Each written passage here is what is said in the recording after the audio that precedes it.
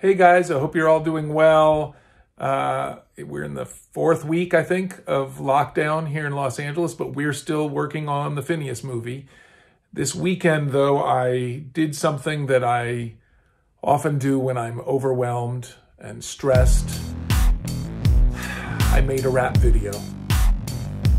I was working at the studio, but it wasn't a grind. I'm just making cartoons, I didn't really mind. There was a schedule that I was always falling behind, but at the end of the day, I'd come home and unwind. But now I'm stuck in the house, feeling like a sardine. And for weeks now, these four walls are all I've seen. I used to work with people, now I work with a screen, cause we're in quarantine, you know what I mean. We're working from home. The governor gave an order. We're working from home. My commute's a lot shorter, yeah, I'm working trying to finish the Phineas film over the phone. My kids won't leave me alone. Dad, can you make us lunch? I'm working from home.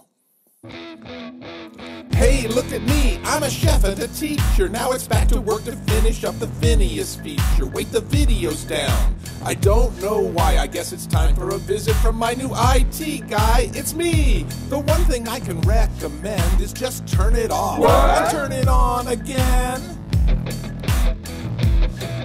Just hold on a second, it's rebooting.